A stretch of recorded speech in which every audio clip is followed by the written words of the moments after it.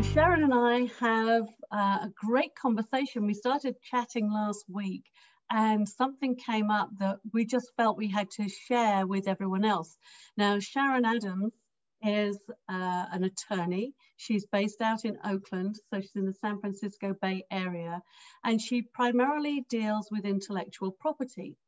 And our conversation started off on risk management, because one of the things that I look at when I'm working with companies or with business owners in general, whether it's a startup or whatever, if they're looking to expand and get some momentum, we've got to look at the risk first. So I just wanted to share this first, and then Sharon and I are just going to have a whole conversation with you about the risk factors that people aren't necessarily aware of in business and how important they are to get right the first time so that it saves you time and saves you money. So here's the screen I'm going to share with you around what we're looking at. So when I'm starting off, risk factors are really important because we don't want to amplify risk when we're growing a business. And I've seen some horrendous things happen in business. And this is how the conversation with Sharon and I started out, because risk includes our intellectual property. So one of the assessments that I talk about is what services have they got? What products have they got? And we build the risk foundation and action plan all at the same time. So it's an ongoing process.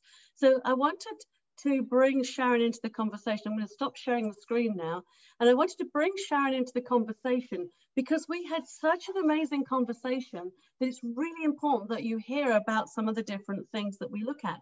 So when a business is starting out or they've got a new idea, one of the things that I ask them to do straight from the get-go is double check and make sure that they can get the domain name. There's absolutely no point in starting out a business, going down the road, and then finding later on that you can't get the domain name. Now, on top of that, that's how the conversation started. So I'm going to pass it on to Sharon, because then it goes into the trademark side of things and the intellectual property side of things. So Sharon, what do you want to say about the risk and what happens with websites, particularly in products and services? Okay, well, thank you, Elaine, for having me on your podcast YouTube channel. And to answer your question, it's a very, very important, and getting the domain name up front is not necessarily even, I agree it's important, but I just want to share a story about somebody that did exactly that. Yeah. Okay. So they worked with somebody, a branding company. This is a client I had. They worked with a branding company. They thought they were doing everything right. They got the packaging, they got the brand name, they got the logo, they got the domain name. They developed their product and actually had it up on their website for sale. So they had done all of this on this domain name. And then they filed the trademark application. And then they found out that even though they had the .com domain name, there was a substantial objection by another company to this business getting this trademark. Right. And then you think of all the time and money and effort that's gone into that for then to have the whole kibosh put on that because somebody else already has the trademark. So what would you recommend that people do, Sharon, when they're starting out as the very first step to prevent risk, to save money and save time? Okay, the very first step when they're working with a consulting company like you or a branding company is to identify, I would say 3 to 5 names, brand names for your product or service that the client wishes to go forward with. And the reason I say 3 to 5, and they should be somewhat distinct, is because there's many trademark applications being filed now. So oftentimes, even if it seems somewhat unique, I can help people by doing a search up front and then searching for that name plus the specific goods or services within the US Patent and Trademark Office database. Yeah. And so the reason why I said to get 3 to 5 names is because if one comes up, oh, that's gonna be problematic, maybe one of the other ones can go forward, because you probably know from working with clients that people often get very, very, very attached to a name. And that's why I say 3 to 5, because, at least you have some you like up front. Yes. You know, maybe it's not your favorite, but if it's going to be a huge problem to go forward with your favorite, then, you know, people could go forward with a different one. Yes, it's interesting, the emotional attachment that people put into some of their business ventures. And the passion shouldn't be necessarily attached to the name. The passion should be driven into the product and what the product serves, or the service, what the service serves, and then looking to distinguish the name from there. And one of the things that I know you do, and I think it's so important that that is not a costly thing. You do that as a flat fee, correct? So Yes, that people can search for that. yes. Yeah, they can go to my website, which is adamslaw.biz, and I do provide that service. Yeah. Again, that can be, you know, it's not that expensive in the overall. If people are going to be bringing a product to market, it's actually a relatively minor cost Yeah. if you're already working with a branding company. Yes. Yeah. And But then it's like, girl, that then led to another conversation about that. Well, did you know, around products and services and retail? yes. And there was a whole, we had such an amazing conversation that's why it was that this is important to share, because not many people know these things. Yeah. Well, let me just take one step back and explain just briefly what a trademark is. Because a That's a good trademark, idea. yes, a trademark is identified with specific goods or services. So like, for example, the difference between a trademark and copyright, okay, where copyright could be like a book, okay, but a book is not a specific trade or service. So a trademark is identified with a specific good or service. That it's a brand name. So just have to keep that in mind. Right. Yeah. So do you have an example of something like that that would be a good example of a product that is a brand name that would be trademarked? The one I can think of is like Hoover, you know, or for sure. Yeah, that, I mean, that everyone thinks of a Hoover.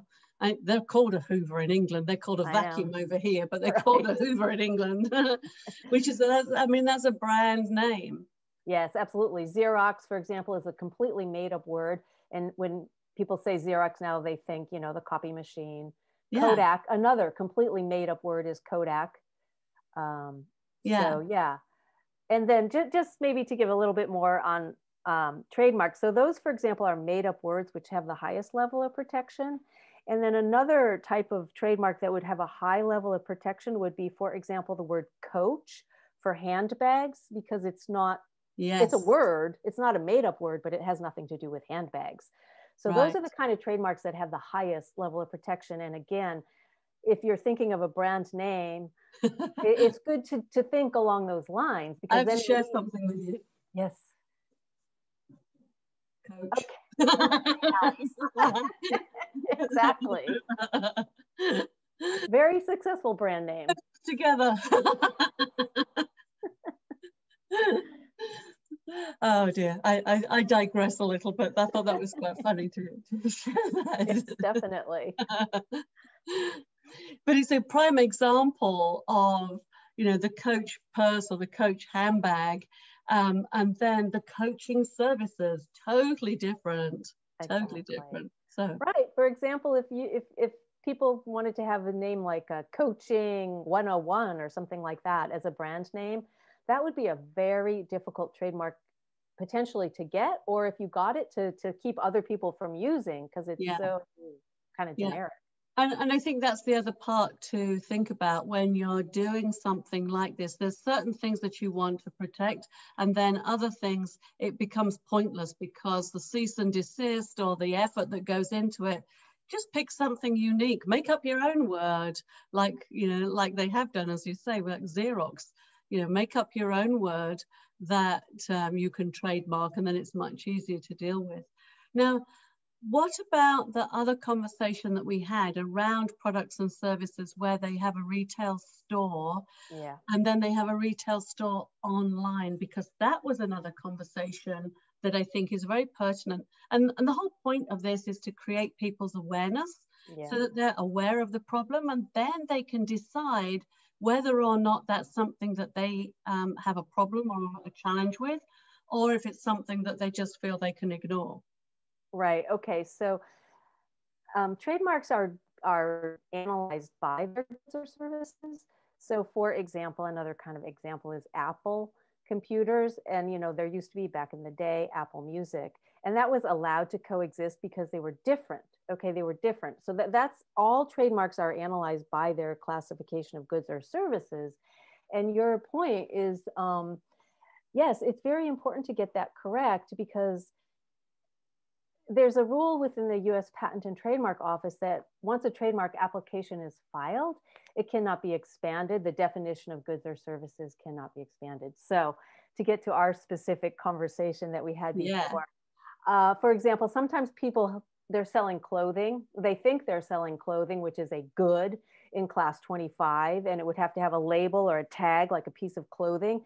But what they're really doing is, and what they really want to do is have an online retail store that sells clothing. And those are completely different, because one is a service. An online retail store is considered a service, whereas an actual piece of clothing is a good. And you can't, once it's filed under clothing, you cannot then amend it to be an online retail store selling clothing. So that, I think, is just fascinating, and why that conversation appealed to me so much, because now they're aware of that. They can change how they look at what they're doing. But it's also a case of companies evolve and they create a product, and maybe they create the product and they trademark it and then go sell it online, or maybe they sell it online and then want to take it into a store. Exactly. It's two different categories, right? Exactly. Very, very true. Yeah. That's absolutely true. Yeah. So I think this conversation, and we'll just keep it short and sweet so that people can understand and sort of take in what we've just been speaking about. If you want to get in touch with us, the information will be at the end of the video as well. But you can reach out to Sharon Adams, and she's given her email address. Would you like to give it again one more time on your website, Sharon? My website is adamslaw.biz. There you go. So had a chance to get hold of Sharon if you've got any questions there. And I think most of you know how to get hold of me. My name's Elaine Betts of Go Far Consulting, and you can contact me directly at elaine@gofarconsulting.com. Thank you for joining us, everyone. Thank you, Sharon, for your intellectual presence and knowledge. Thank you. You're very welcome, Elaine. You're very welcome.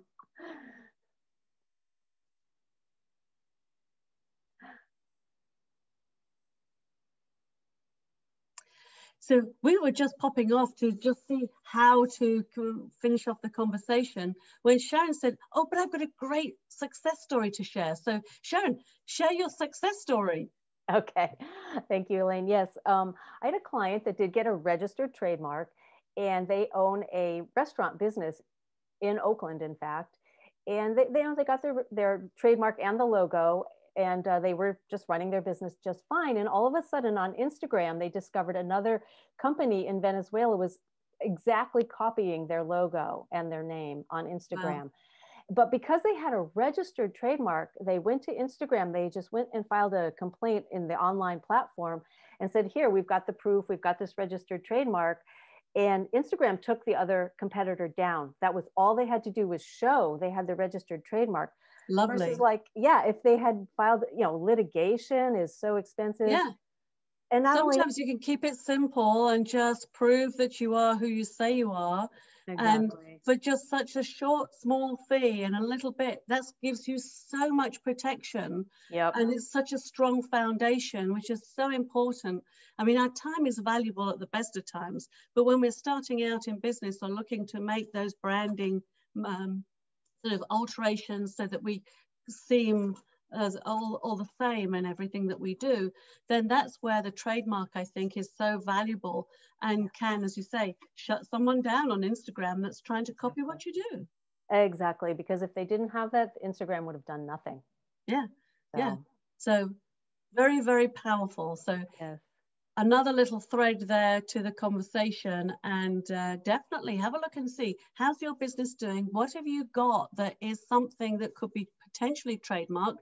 And if it's not, Sharon will tell you. So just reach out and find out. All right. Bye, everyone. Bye-bye.